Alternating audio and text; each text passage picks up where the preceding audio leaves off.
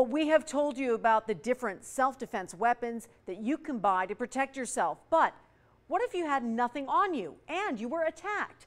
Well, 13 Action News anchor Leslie Marine is live at Desert Breeze Park and explains how your hands can be your best weapon. Leslie. Yeah, it really comes down to your hands and your voice. We've been here with Krav Maga instructor Shannon Langwell. And Shannon, you were telling me the things you want to use if you are attacked. What are they? Yeah, so you want to think about using your body's natural weapons, okay? So we've got our palms to hit with palm heels. We've got our fists here to use with hammer fists. We've got our knees and our shins to kick to the groin and yeah, and all that will actually help protect you. But we put together some of your tips in the best ways to protect you if someone attacks you from behind or even comes for your hair.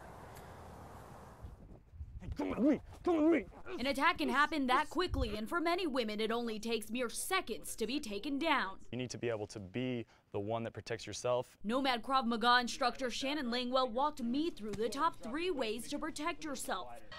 Nice, ready, go. Now, the most common attacks is from someone coming up from behind the victim. Boom. Drop your weight down. Langwell says you'll want to keep your body weight center, then use your elbows to attack the suspect's sides until you're able to turn around and palm them in the face. Elbows, elbows, there you go now. But what if the assailant goes for the hair?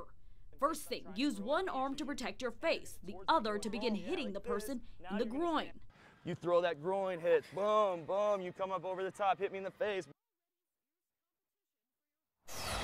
Now we know that is a lot for you to remember. So Shannon, if you are attacked, which we hope no one ever is, but where are the places, the most vulnerable places on a person's body that you need to go for to get the most damage? Yeah, so you want to think about the eyes, the throat, the nose, the groin, and the knees. Okay, so those are your basic body parts that you would want to target because no matter how much somebody trains or how large they are, their eyes are still going to be vulnerable, their groin's going to be vulnerable, and their throat's going to be vulnerable. Yeah, those areas don't come down to strength. Of course, we will go ahead and post all this on our website, ktmv.com. Reporting live, Leslie Marine, 13 Action News.